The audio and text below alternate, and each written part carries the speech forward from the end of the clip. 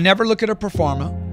Right. Pro forma means the real estate's future predictions about the property. Really, a better way to say that is just future lies. So you don't even create one on your own. Never.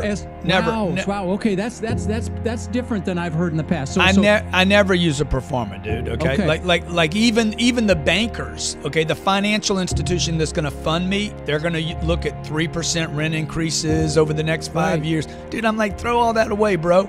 It's called worst case scenario, WCS.